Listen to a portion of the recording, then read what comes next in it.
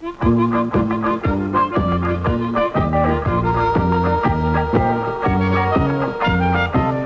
all over the countryside, ask the Leylands, ask the Leylands. Travel all over the countryside, ask the Leyland brothers.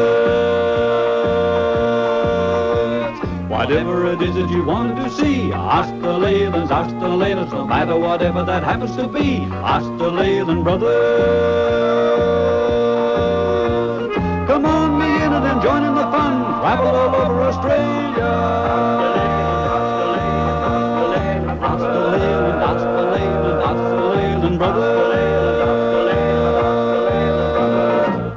Step back into the past with us as we find a man with a very unusual occupation.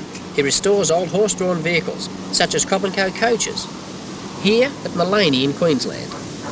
Then we go bushwalking in the Warrumbungle National Park in northern New South Wales here, through the spectacular ranges formed by volcanoes millions of years ago.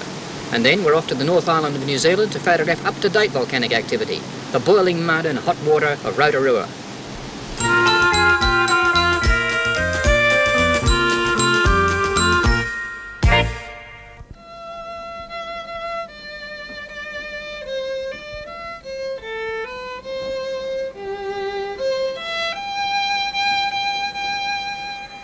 We're not at an old ghost town in the outback. We're actually only 50 miles from Brisbane, at Maleny. We're here because Sean Hennessy of Nambour in Queensland asked us if we could show the man who repairs all these old horse-drawn vehicles and brings them right up to mint condition.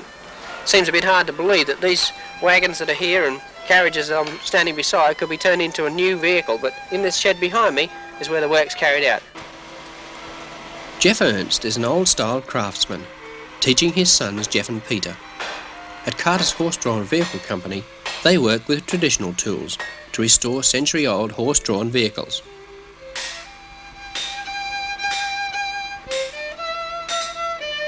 This is a straight shaft sulky with new shafts, original ironwork, which would be older than the Cobb and Co coach, and the ironwork, which would be hard to duplicate now because it was all hand-forged.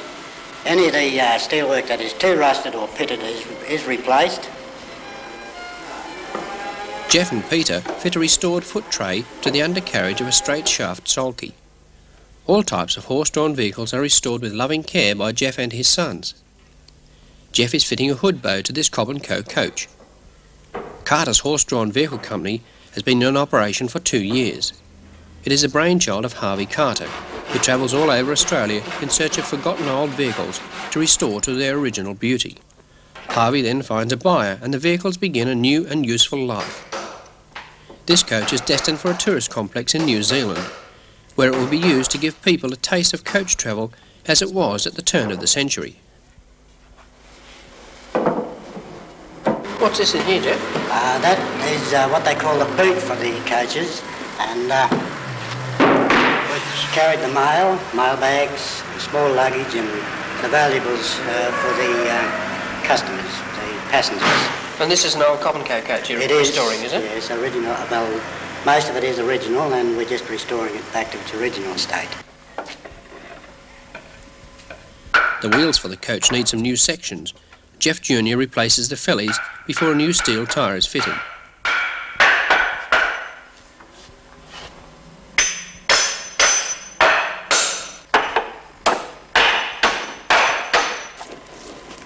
The steel tyre is 12mm smaller than the wheel.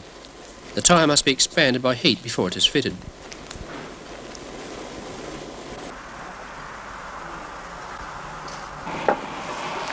The steel tyres are made on the premises to suit various wheels.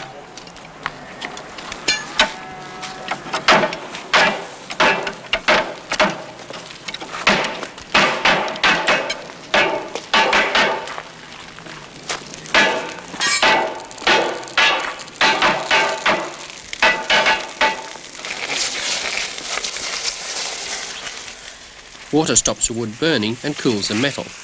As the tyre contracts, it tightens the whole wheel and pulls it into shape.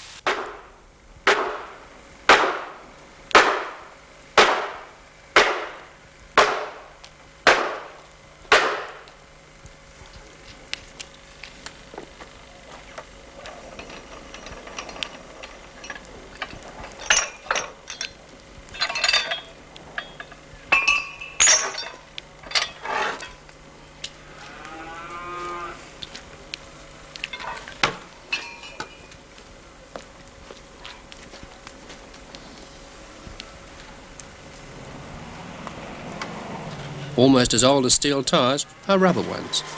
This old retirer came from a blacksmith shop in Charters Towers.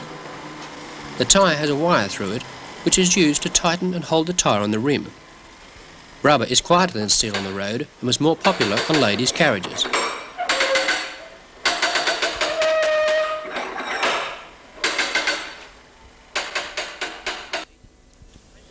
Peter's meticulous paintwork is one of the most important finishing touches. What's this you're doing, Jeff? This is a cushion for a carriage made with leather and stuffed with horsehair. It is very rare to see traditional deep button upholstery today. Jeff is probably the only person in Australia practising this unusual craft. The man whose ideas began all this is Harvey Carter.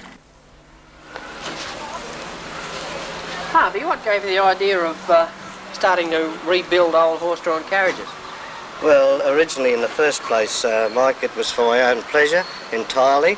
And then when I found out that Jeff Ernst would come along with me, and I realised then that we had the expertise to be able to do these vehicles up and restore them to their original condition and sell them. Over here we have a sulky, and that's known as a phaeton sulky, and the reason for that of course is that it's a lady's sulky. And this vehicle also has a kiddie's seat, so the kiddies could ride back to front with mother and father sitting in there. A little thing that's of particular interest, I think, and would be to a lot of people, is this particular light, and this is a very fine light. Most of these lights were candles. This one is kerosene, the only one I've ever seen with a spotlight. Harvey's greatest pleasure is driving the old English phaeton. His horse Ross E loves these Main Street jaunts, as do the lucky passengers who ride in a carriage from the past. A growing number of Australians are driving for pleasure. It is they who buy most of Harvey's vehicles. The townsfolk of Maleny are used to sights like this, as Harvey and his team have restored about 40 horse-drawn vehicles.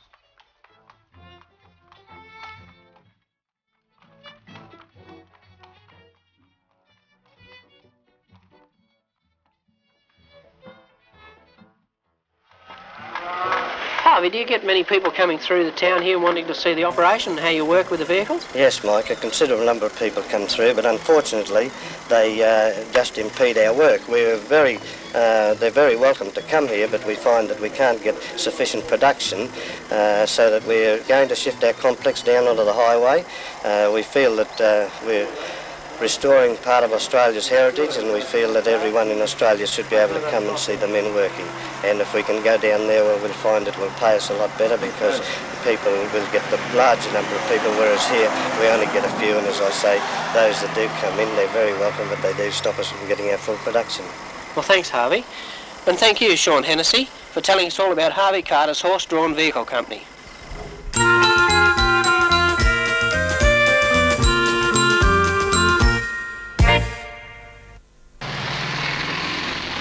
About 35 kilometres west of Coonabarabran in northern New South Wales is a spectacular range of mountains known as the Warrumbungles. This craggy range of past volcanic activity now lies within the 18,000 hectare Warrumbungle National Park, and we have come here to answer a request from Mrs. M. World of Ringwood in Victoria, who visited the park about 4 years ago by car.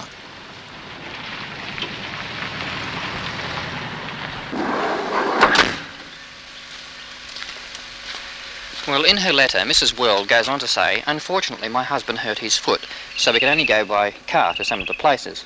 As I thought this was one of the most beautiful places I've ever seen, we were disappointed we couldn't see some of the harder to get to parts of the park. I wonder if it's possible for you to take your cameras to these lovely spots. Well, Mrs. World, that's what we're going to do today. With Carmen, of course, we're limited to just a one-day walk, but we'll show you what you could see if you came to the park and had a full day to walk around it.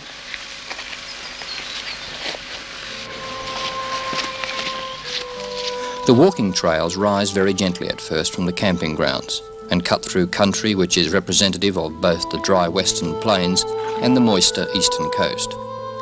Even in winter, the walk can work up a sweat, especially in the still air of the gullies dominated by white box trees. The vegetation here includes cypress, pine, white gum and even heath on the high tops, and therefore supports a wealth of native fauna. Koalas moving lazily through the treetops are evident when we stop long enough to have lunch in the sheltered flat country just before the steep rise in the trail.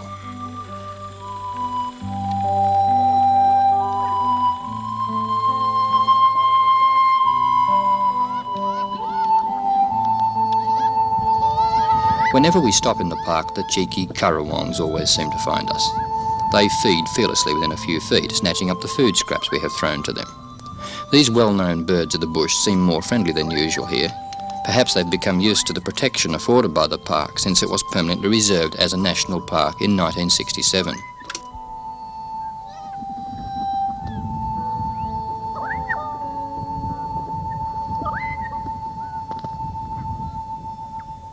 We're still only on the flat bit here, you know. The rise starts about another 2 kilometres up the road. Mm-hmm. We follow this creek for a little while, then we start rising up. Have to get to dry. Yeah. Although our lunch stop was made more pleasant by the glimpses of wildlife, if we expect to reach the high volcanic outcrops within the one day, we must keep moving steadily up the well-defined trails. Well, so far we've reached a spot known as Wilson's Rest, which is on the trail, and it's just before the last part of the climb before we come up towards the breadknife and some of the more dominant features of the park. But there is another dominant feature of the park, and that's the one behind me here. It's a spire. It's known as Bladgery Spire, and a spire is the correct name that's given to the volcanic plug which was formed when this was originally a volcano. All this area was the centre of a vast volcanic eruption about 13 million years ago, and these plugs, which are known as spires, were formed by the silica-laden lava which was left behind after the rest of the mountain eroded away. When the climb begins, the going is tougher and slower, but it is only when we start to reach above the heavily wooded forest of the lowlands that the dominating features of the Warrumbungle Range is apparent.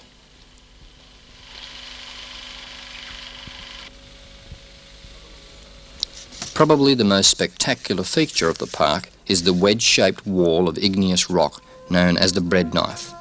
These vertical sheets of one-time molten rock have been exposed by erosion and are known by geologists as dikes.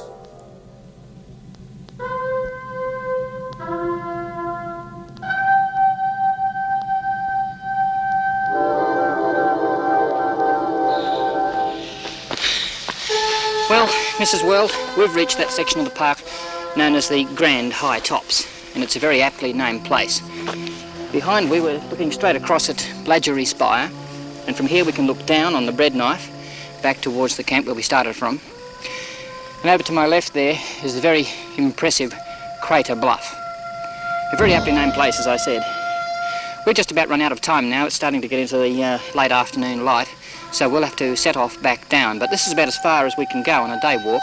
We have reached, I suppose, the peak here, and you can see some of the most spectacular parts of the Warrumbungle National Park. Thank you very much for asking us to take a look at it for you.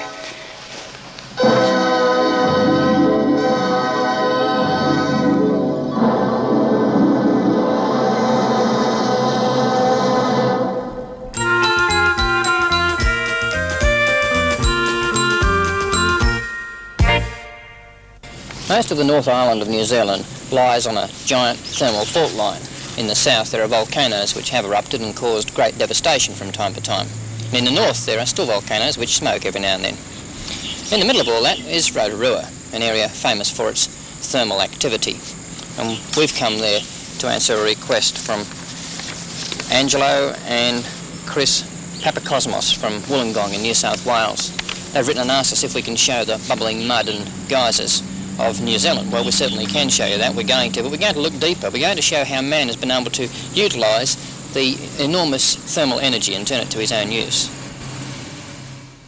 Near the Maori village of Waka-Wira-Wira on the outskirts of Rotorua is a spectacular region of thermal activity, a place where the heat of molten magma within the heart of the earth seems dangerously close to the surface.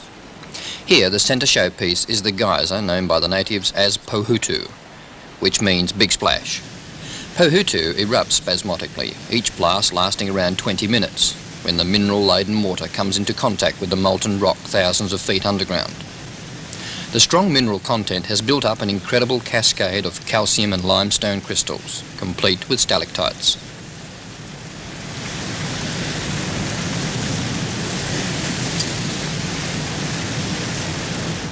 When Pahutu blows, she reaches 250 metres.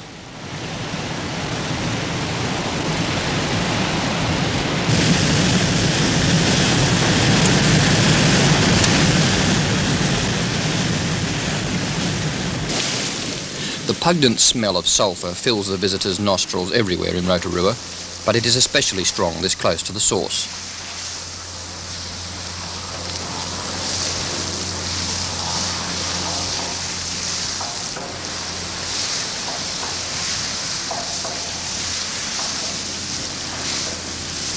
The acidic nature of the fumes has killed most of the vegetation that lies downwind from the geyser. Calcified trees, petrified forever.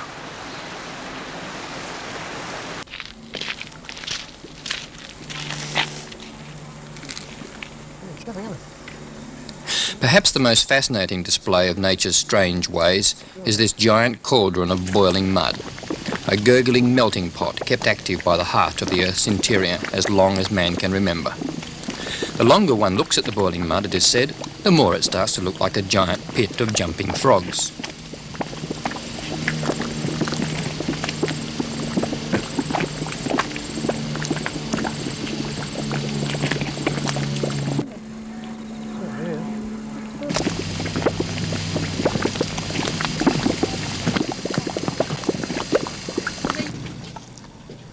The thermal activity at Rotorua is only one of many such places where this strange occurrence comes to the surface of the Earth, and all lie in a straight line 240 kilometres long, a fault line in the Earth's crust. When flying its length, this lining up factor is immediately evident. The boiling cauldrons of Waka Wira that seem somewhat awesome from the ground look like small pots of boiling water from 300 metres up. Another far more foreboding thermal pool is enormous by comparison. It is on the fault line directly north of Rotorua. Steaming mountains and boiling creeks in a climate renowned for its cold weather.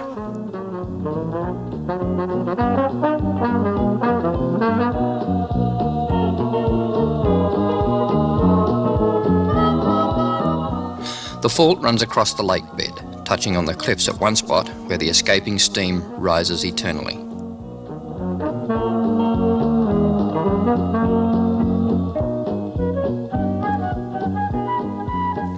Further to the north, in the Bay of Plenty, lies the top of the line, the active volcano of White Island in the distant haze.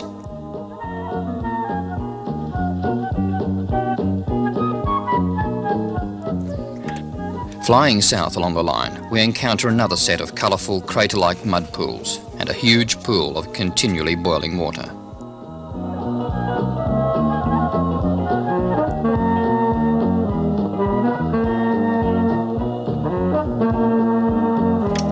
The fault line runs south from here to the distant snow-covered volcano, Mount Naruahoe, and its nearby companion, emitting ominous traces of smoke.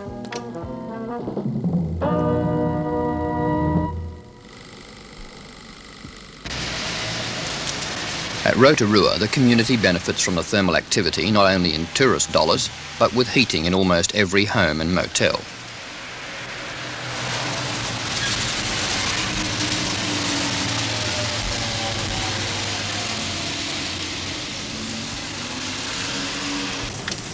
The noted Queen Elizabeth Hospital makes extensive use of the thermal waters in the treatment of patients. The natural spa value of the water draws visitors from all over the world, not only to the hospital, but to the famous Polynesian pools run by Neville Dunn. What have we got here? Where does all this water come from? Well, under the city of Rotorua and suburbs, under a certain section, we have a big strata of rhyolite rock, about 200 to 300 feet underneath the ground, in which there are hot water streams. And we put down bores into this rock, and this water comes up under its own pressure and heat into these collecting vats, which we then pump into our thermal bathing complex. Now, this is one of 10 bores on the property, which is 321 feet deep and is delivering about 4,000 gallons an hour of thermal water at 60 pounds per square inch pressure. This pure alkaline thermal water goes into these vats, which you see here, and from here we pump the water into the thermal complex for recreational bathing purposes in both public and private pools.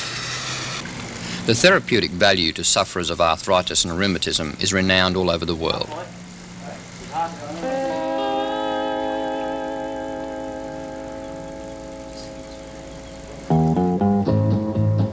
Minutes in the superheated spa is enough for most, then it's cool down time in the comparative cool of the 40 degrees Celsius main pool.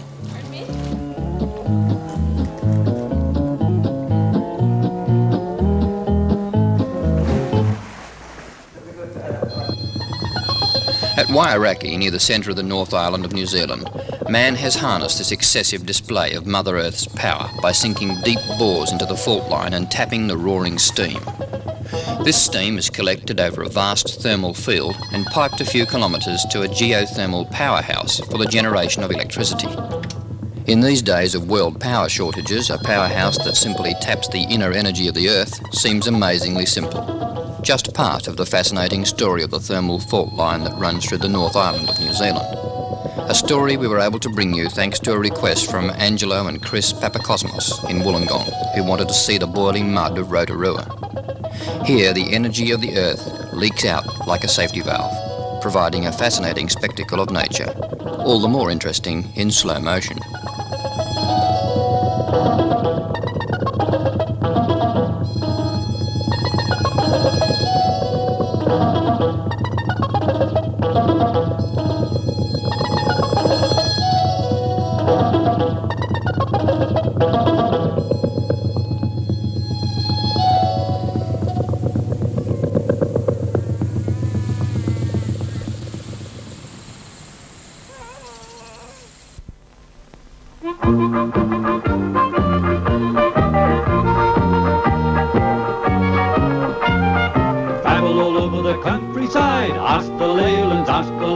Travel all over the countryside, ask the Leyland brothers. Whatever it is that you want to see, ask the Leylands, no matter whatever that happens to be, ask the Leyland brothers.